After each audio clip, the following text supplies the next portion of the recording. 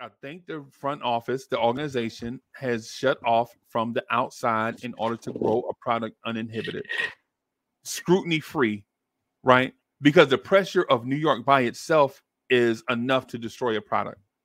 But what's really the really tough part is if that's the case, imagine when you open it up to everyone, and then you have not only New York, but the national media and the international media scrutinizing your product.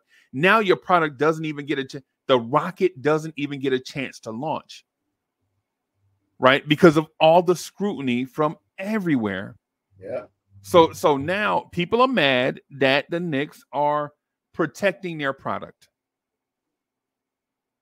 People are mad that the Knicks are protecting their product. And listen, I don't blame them because their job is to cover the product, right? But the Knicks organization's job, well, for one, let's not be naive. Their job is to make money. But the second most important thing is to win a championship, bring championships to the city. Right. Bring championships to the city. And if you constantly have failures to launch because the conditions for you to grow a championship contender is not right because of all the external pressures and scrutiny, then you got to consider, well, do we move this team out of the city somewhere else so that we don't have pressure? That's never going to be that's never an answer, right? Or do you shut out the outside noise? It's the greenhouse. Basically, what the Knicks are doing is the greenhouse. Instead of letting their plants grow outside in all the elements, they have their things inside a greenhouse in a controlled environment.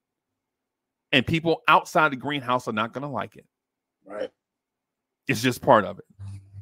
And with that said, Coach, the reason why I said all of that and use all those different analogies, and the reason why I want to put a topic in your lap so that we can, Coach, you ever notice, like when content creators do live streams, you ever notice that it's always recycled topics? Oh yeah. Like what? And I'm asking you, why are we not talking about the Knicks bunkering down and growing their product in a safe environment and using words like culture to try to explain to the masses that they're growing a controlled product free of distractions and stuff like that from the outside world?